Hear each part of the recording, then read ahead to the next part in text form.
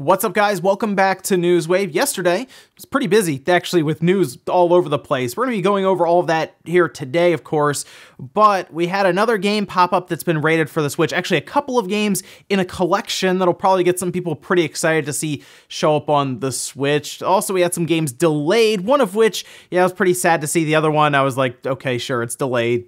All right. And then we also have to talk a bit about a Smash Direct to look forward to tomorrow and some of the popular theories going around right now online as to who that fifth character could be. As always, guys, if you enjoy these videos, make sure you hit that like button. It helps out a lot. You guys have been doing that, like I said, the past couple of weeks now, and it has really been helping the video, so I do appreciate it. And if you're brand new here, make sure you subscribe down below with the bell icon on so you can keep up to date with all of the gaming news going on in the gaming world as we roll towards 400,000 subscribers. Today, we're going to start with Resident Evil 3. I got the Stars shirt on because yesterday we had an awesome trailer. It was a big time look at Nemesis, and wow, that's going to be something. Having to deal with Nemesis is going to be crazy in this game. They keep showing the visuals, and man, that RE engine is something else, isn't it? Like, you really look through that trailer, and it looks like what we figured would be cinematics back in the day, and we were like, wow, this looks incredible, and then it would shift over, of course, to the actual visuals on, like, the PS2. We're like, okay, we're back to normal. No, now we're talking, like, those kind of visuals in-game, and man, some of this stuff looks crazy with Nemesis. Of course, he's a bit faster than Mr. X, we'll say, from Resident Evil 2 that we were dealing with. No, Nemesis means business. He's busting up through roofs, he's got a flamethrower, he's got a rocket launcher, and that trailer really showed what we're going to be dealing with on April 3rd. I was really excited to see that. We also saw a trailer for Doom Eternal that looks amazing as well. So man, that's going to be going from the end of March, which Doom and Animal Crossing on the same day. That'll be an interesting pair to go back and forth between, although you have to also consider what's scarier, demons or Tom Nook holding up your mortgage asking for that payment. Also, do you remember that game that looked very similar to Breath of the Wild, Genshin Impact? Remember, it was coming out on the PC and cell phones, and then they announced it for the PlayStation 4. It was supposed to be coming out in 2020, which obviously this year, but we haven't really heard a date of any kind, and now they're saying it's coming to the Switch as well, which, I mean, okay, yes, it looks similar to Breath of the Wild. We talked about it. You got the climbing mechanics that has a stamina bar, and it has similar art styles and the idea of the open world, but I mean, they're not using any of the likenesses, like there's no title, Legend of Zelda in there. The character models aren't the same, so they, I'm sure, can technically do this, but it got to the point where someone smashed a PlayStation 4 over this, if you remember. It was infamously tweeted out and went viral online, but hey, apparently it's also coming to the Switch now, which kind of makes sense considering you have that audience that's already enjoying Breath of the Wild. They might see that and say, wow, it looks similar. Okay, I'll try this too. It's a strategy, but I will point out that the reason a lot of people talked about that game in the first place is because it fell into controversy that it looked like Breath of the Wild, not because the game itself looked that interesting, although it doesn't necessarily look bad if you look at it.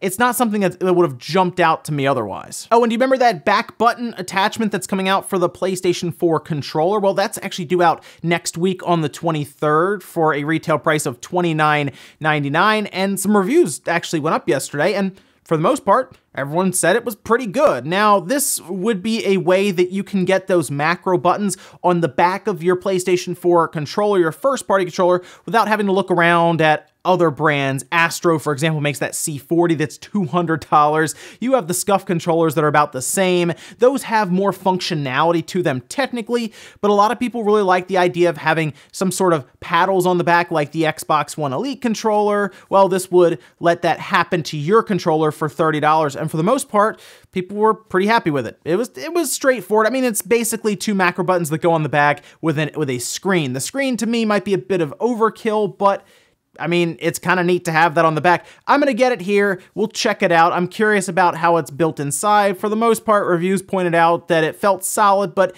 cheaper, we'll say, than some of the other buttons, specifically the shoulder and the triggers on the PlayStation 4 controller. But it's a pretty cool alternative to having to shop around for a more expensive custom controller for the PlayStation 4. And guys, with some of the quick news out of the way, let's get into the bigger stuff. Let's talk about two delays from Square. One of which is Final Fantasy VII Remake, a game that I am really looking forward to because I love Final Fantasy VII. I was really happy to see the remake finally get announced.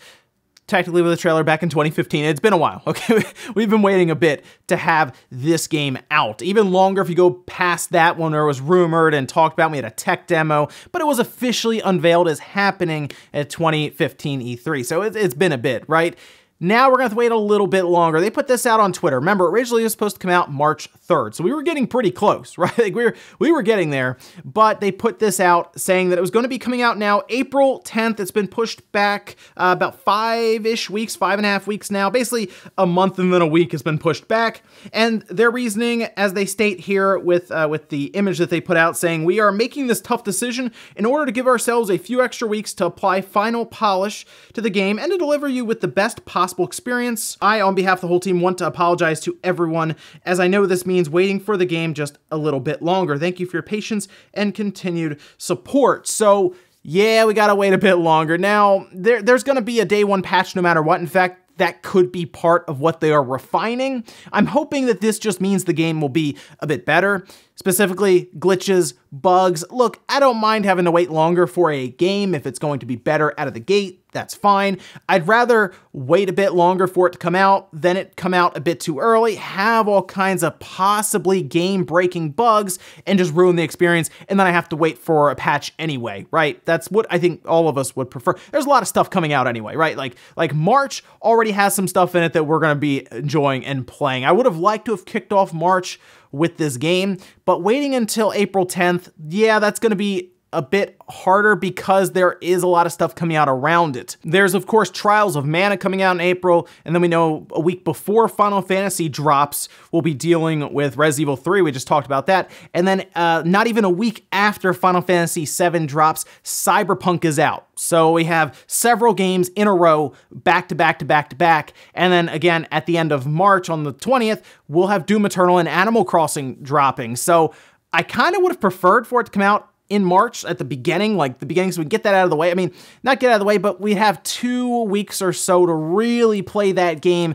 without it being potentially crowded by games around it. I understand the game may have needed this, but it still is a bit frustrating, and some people will probably have to pick and choose. Cyberpunk, people have been waiting for that even longer than Final Fantasy VII Remake, because that was unveiled for what felt like forever ago. Remember, their Twitter handle went like completely silent for years until it woke up, and then we got to see Cyberpunk. So I get why some people might say, you know, I wanted Final Fantasy VII Remake, but I'm gonna buy one game this month, and you know what? It's gonna be Cyberpunk. You might get the same thing with Resident Evil 3. So I get that either way. But the one good thing is, though, we think there's a demo coming out soon, right? Like we heard about the demo like what, at the end of December? It's been a bit, and we were hoping we would at least get some word about it by now, but at least they could probably drop that demo soon-ish in the coming weeks, and then we'll have something to hold ourselves over and kind of, I would say, dig into heavily to see what the combat system is, visually how it looks, and actually get, again,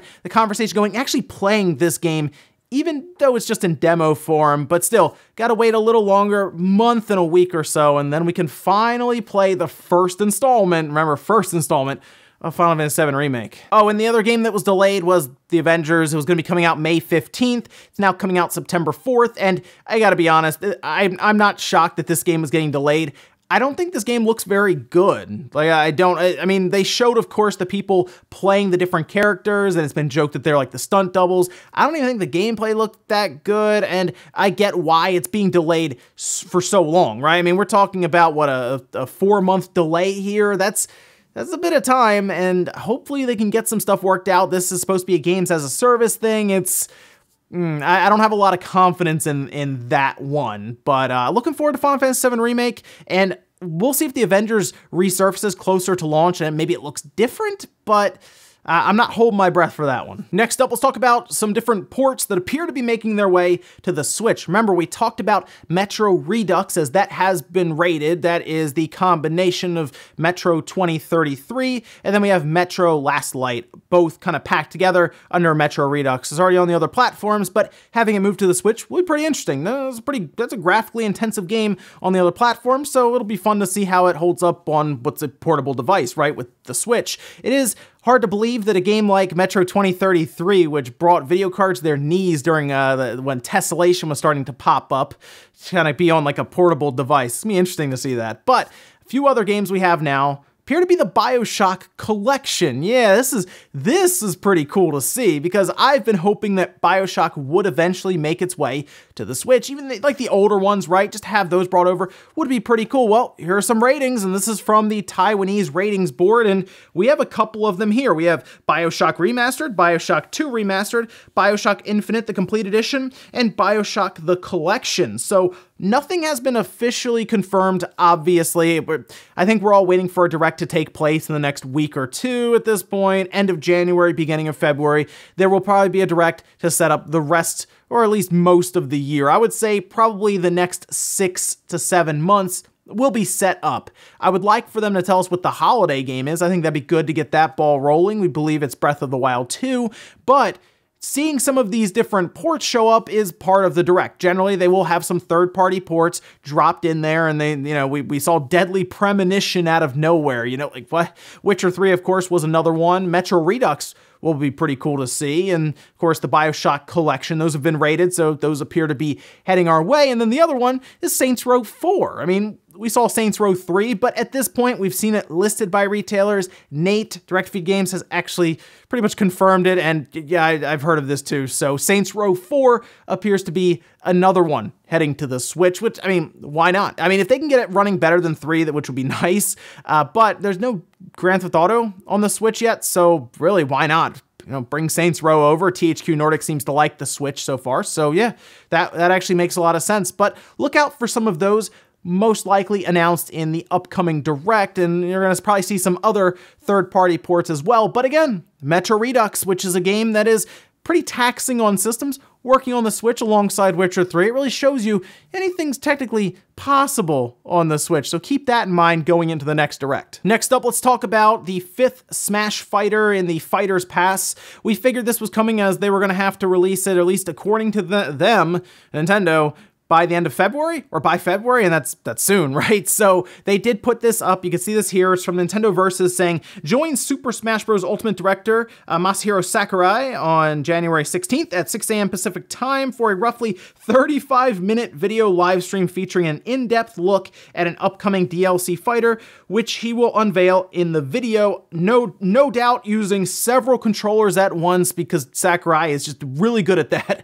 playing as multiple fighters with either hand with 2 different controllers on his desk. It's pretty crazy to see that, actually, which an in-depth look of 35 minutes with one character means, yes, you will get a very in-depth look if any of the other presentations have been any indicator of that. So now, the question is, at 6 a.m. Pacific time, who will be unveiled? Also, that's fairly early for the West Coast, so that's a shame. But hey, 9 a.m. Eastern time, I'll be checking it out. I'm not the biggest Smash Bros. Fan now. I was back during the 64 and during Melee on the GameCube. I just fell out of it. I still play it from time to time. I do like seeing the characters. The characters are fun to see unveiled, but who is gonna be the character unveiled? Well, there's some theories. One, it's always brought up. It's always Sora. Sora's always brought up from Kingdom Hearts. And of course, you can see Sakurai holding his one hand sideways with a three fingers up. And people are saying, oh, that looks like a heart for his thumb and his pinky finger, I guess. And then he has the 3. That must be Kingdom Hearts.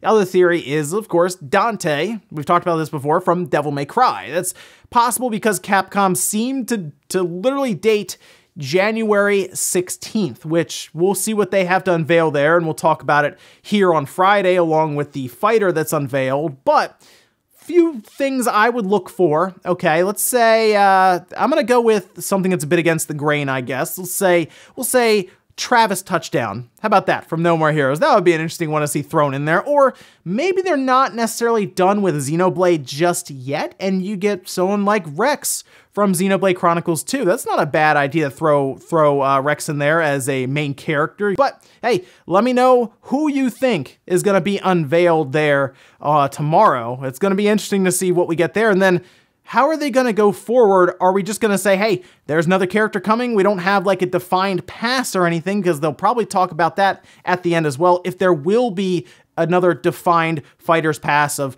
2 or 3 more characters. So a lot of stuff to go over in the 35-minute presentation, but Let me know who you think will be there. And in our last bit of news, talk a little bit about the Nintendo 64, because there's a pretty cool discovery that was made that even shows us possibly the origins of the Dreamcast VMU. Now, I will say there seems to be some assuming, some theorizing here on if that is the case, trying to make a connection, but it does seem very, very possible. So, when you're playing, of course, the Dreamcast and you have the VMU, people like the idea of that second screen. But what if I told you it actually almost existed on the Nintendo 64? So much so, it was in a gaming magazine back then before the VMU was created. Yeah, check this out. This is really cool. It's a long Twitter thread, a ton of pictures in there. I'll also link it in the sources below, but let's go through some of these images here as we go over what we're seeing. So Shane on Twitter had a ton of stuff to go over here for the secret screen peripheral that was going to be designed for the Nintendo 64. Now, there was an actual prototype,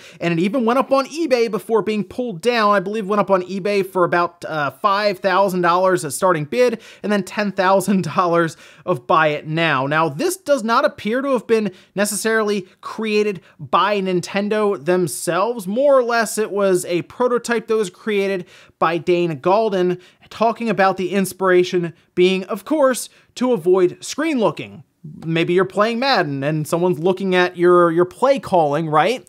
You can have it on a screen instead of on the TV. That actually makes sense because I used that with NFL 2K1. In fact, it was in EGM magazine, and because it was on the same page apparently as a Sega article, they had seen this and took inspiration from it to create that VMU. At least that's what it appears is being theorized or assumed, I guess, by Shane or Dane Galden here.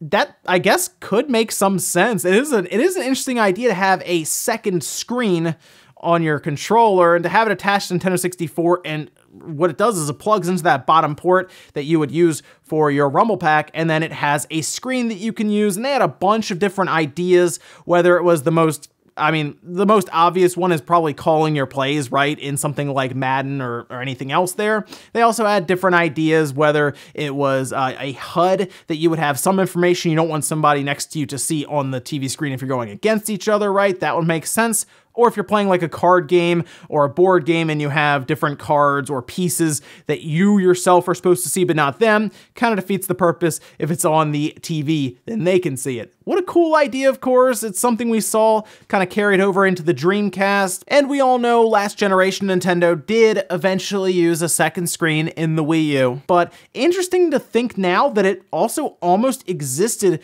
for the Nintendo 64. I'm curious if it got to the point where Nintendo really looked at this, why they may have shot it down. Was it because they were already on their way to the GameCube at the time and they didn't want to bring that over? Or maybe it was too costly. Maybe they didn't have enough games that they would want to develop to support it.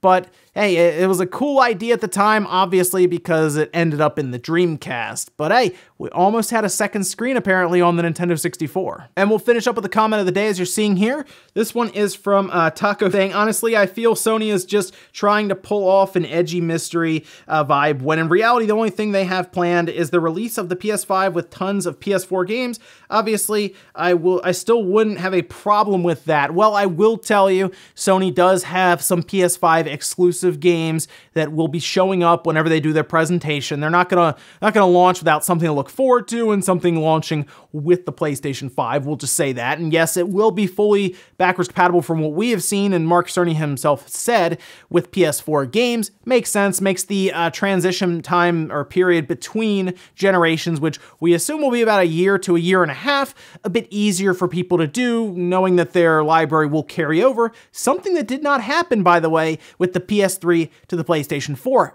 But I will say there is something about the mystery aspect of this marketing campaign they're doing right now, because everyone is just talking right now about what's the PS5 going to be? What's it going to look like, right? Because we keep seeing dev kits, but not anything with the retail unit. How powerful is it going to be? We know a lot about the Series X, and we've talked about that. And it's almost like it's kind of quieted down around the Series X while we wait for Microsoft to show us some games, right? Big games, that's what we're waiting for.